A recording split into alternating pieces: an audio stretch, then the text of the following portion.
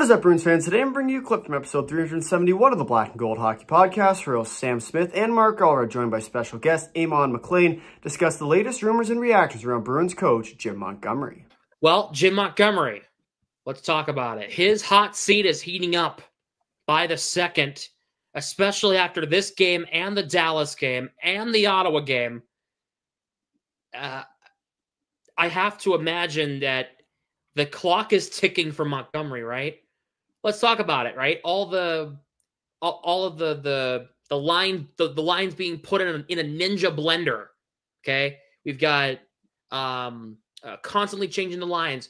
We have taking guys in and out of the lineup when they don't need to be. Johnson, you have freaking you're not responding well, right? For example, we were just talking about this during the Dallas game. Ben hits Carlo, gets knocked down to a minor from a major. No response out of Montgomery. He looks lifeless. Kind of like the whole team looks lifeless right now. His hot seat is heating up, in my opinion. Eamon, I'll start with you. What are your thoughts on Montgomery, and do you think he'll be fired? Well, to answer the last question, I think he will. When, I'm not sure, but I just don't see him getting an extension at this point. As for his actual job performance, I'm not sure how much of it is really on him. I think there's some stuff that I think the Bruins could definitely improve. I think their defensive zone coverage is I think someone can come in and fix a lot of that. The Walker goal today, the blue second goal, both Tufte and Koepke missed their guy. That's fixable. That can be prevented. I mean, a lot of the missed passes, I'm not really sure how a coach fixes that, but I do think I'm not sure how much of the goal scoring is going to get improved if they bring in a different coach. I'm not sure if the offense really increases, but I do think the defense could definitely improve. So that's part of the reason why I think they make the change. Yeah, I agree with you on the Dallas thing. The line blender thing, I think, is really just kind of going off what Mark said, the Moneyball scene. I think it's just desperation. You don't have job security. You're just going to try a bunch of things and see if something happens, really. And then I had one thing I'm trying to think. Yeah, I think that's it. That's all I really have. Yeah. Mark? Yeah, this whole topic is really hot right now. Obviously, you need a response out of your team, and if the Bruins aren't going to trade somebody significant to create that spark, the next guy is, you're going to fire your coach. And I don't know. It's so.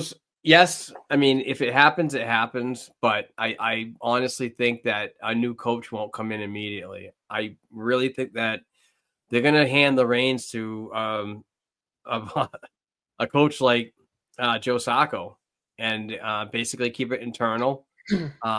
Because here's my theory is Sacco comes in. Obviously, the special teams is crap right now. It's not looking good. So, I know a lot of the fans out there are not saying we need this guy, this is our savior or anything like that.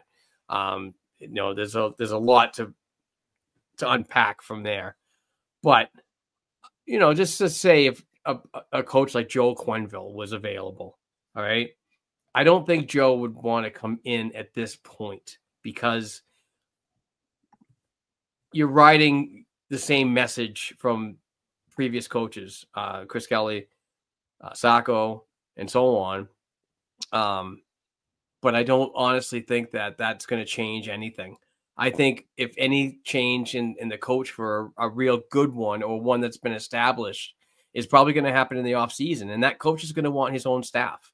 So from right now, moving forward, regardless of what happens with Monty's job, I think they're going to go internal. I think Joe Sacco is probably the next guy and say, listen, if you can get a response out of these players, then great.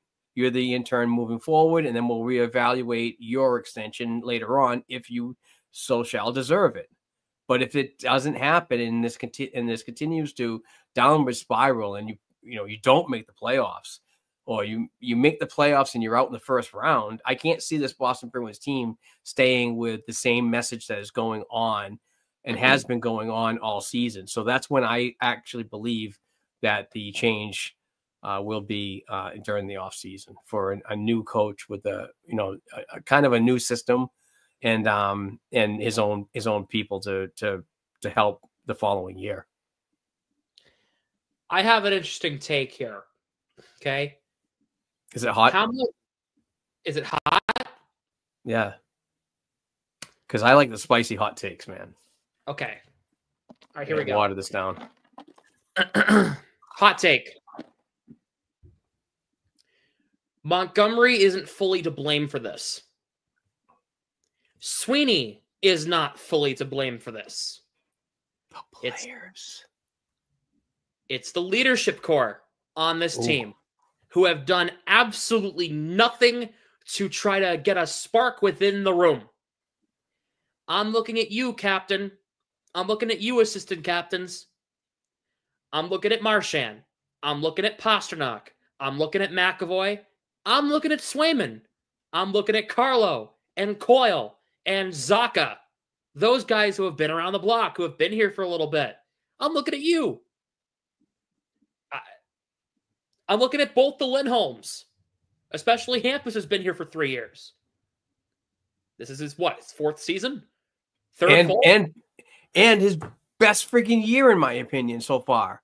Right. He's been the Bruins' best defenseman all season, and then bam. That's just freaking Bruins karma, that you have a good guy that's out there trying to, change his career around, be what the Boston Bruins want to be as a shot-generated, puck blue liner. and then he got injured. And it's not on him. It's not because he's soft or anything like that. It's just that's just karma for this season. Yeah, I'm looking at the leadership core of this team who have done nothing, and I mean nothing, to try to spark something in the room. Yes, the coaching hasn't been great. No shit, Sherlock. The players haven't been great either. We call Pasternak Mr. Turnover for a reason. He turns over the puck way too much. Either Marchand's there or he's not.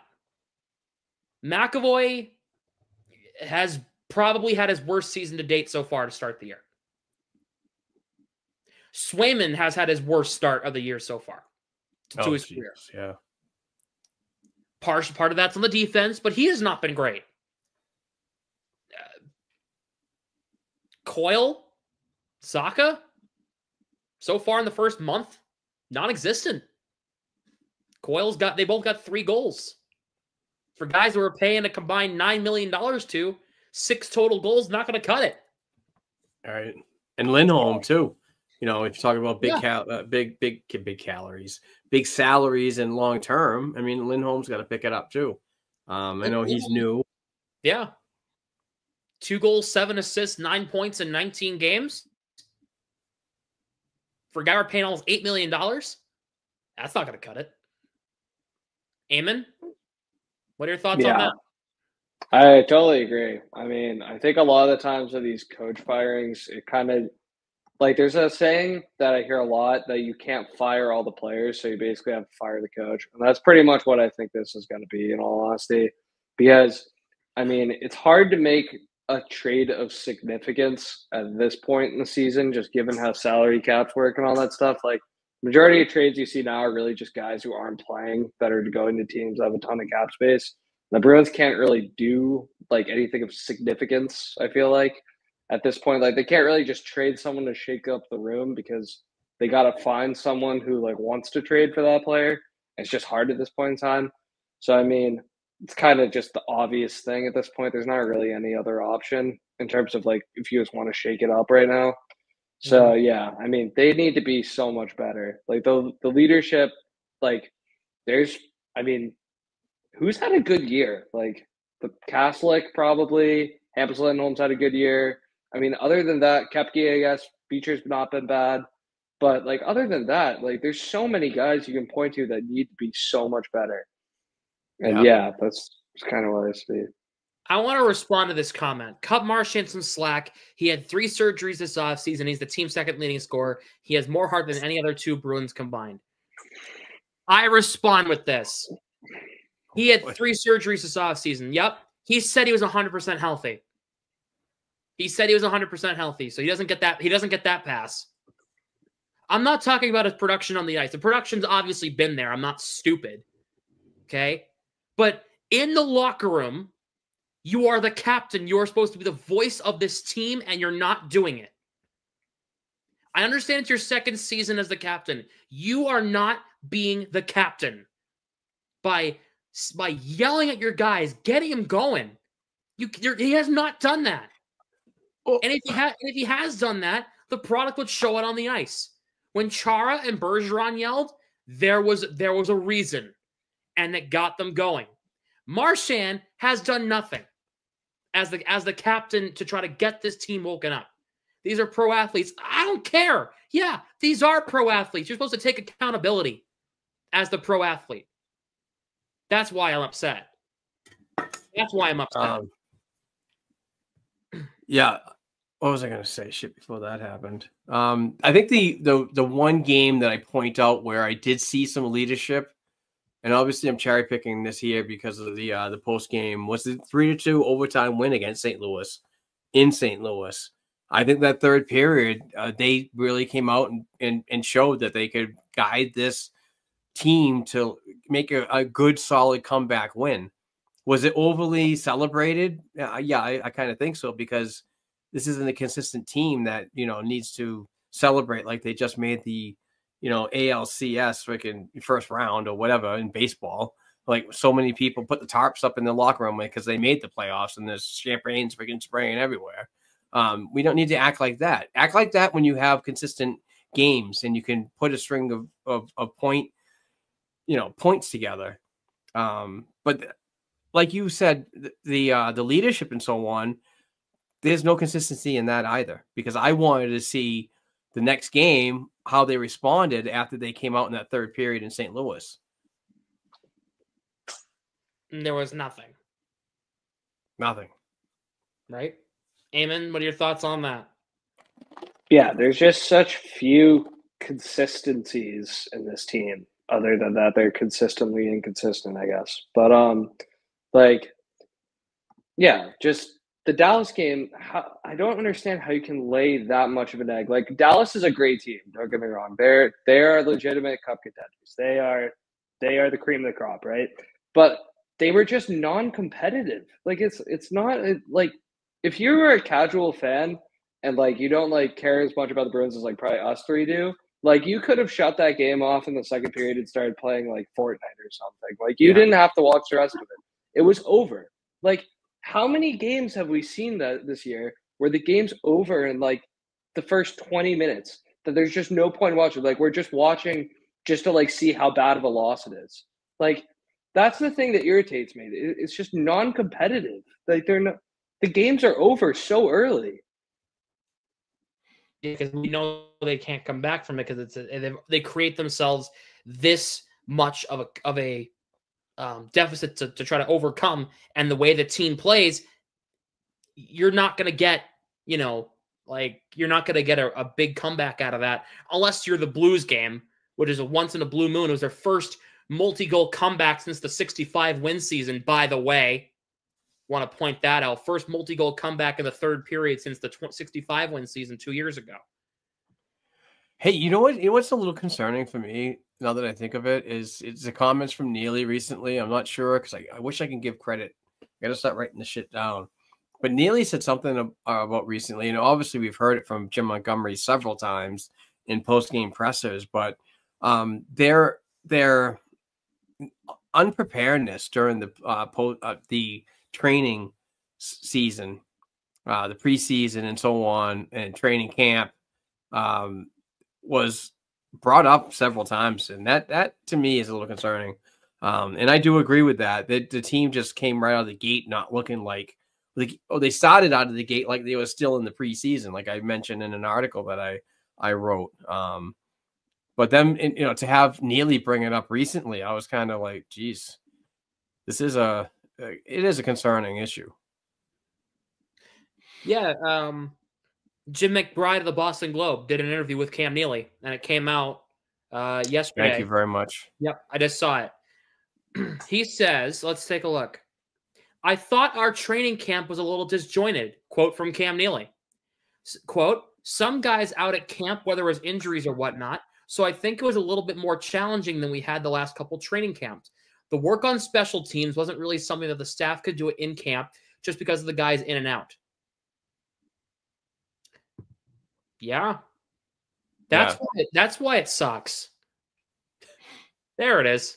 They didn't work on it in the preseason. Yeah, not good. Things got to get better sooner or later. I still have faith that this team can get it. I know there's new members to the team and so on. Everybody's got to adjust, but I mean, there are some things during the game that you can see that are positives, but there's a lot more negatives this season and continually moving forward toward the Thanksgiving kind of threshold where everybody kind of figures out where they're going to sit in the playoff position. And right now, it's scary that I'm saying this again, that the Bruins are sitting in third place in the Atlantic. So they're technically in a playoff spot. Like what you saw? Be sure to come back next week for episode 372 of the Black and Gold Hockey Podcast, where Sam Smith, Mark Garvin, and David Collins will discuss the latest rumors and reactions around Boston Bruins. See you then.